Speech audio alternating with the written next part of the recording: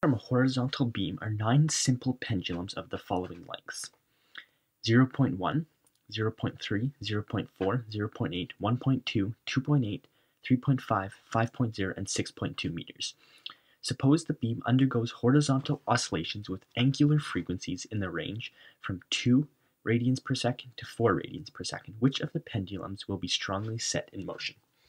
So this is a resonance question. So we're looking for which pendulums will have an angular frequency between 2 and 4, a natural angular frequency. So we're looking for when the driven angular frequency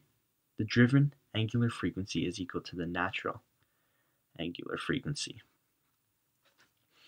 So instead of solving for the angular frequency of every single length, what we'll do is we'll go backwards from the driving angular frequencies to find the range of lengths, and then we can simply see which pendulums are in the range of lengths. So first we'll do with 2.00, so we have, let's just say 2.00, and we know that, so on the side,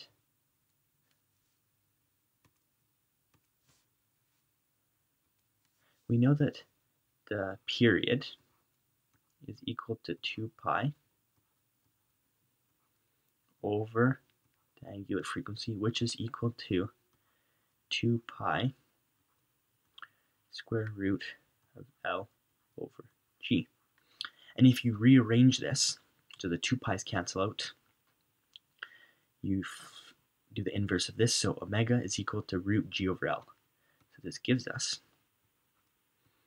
omega is equal to root G over L. So then L equal to the force of gravity, 9.81 over omega squared.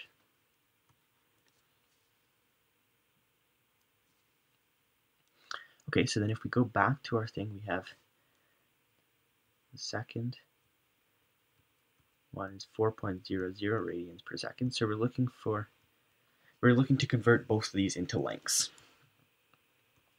So then we have L1 is equal to 9.81. We'll just use this formula over here.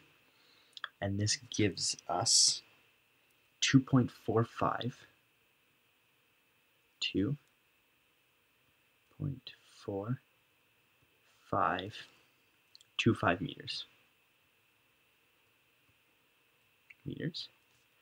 And then L2, using that formula to the right there, is equal to 0.63125 meters. Oh no, 613.125 meters. So then we're looking for which pendulum lengths are in between 2.4525 and greater or equal to 0.613.125. And if we look at the list above here, we have D 0.80 and E 1.2 is in between. So we have D and E are both in between the range of length that will produce a strong motion due to resonance.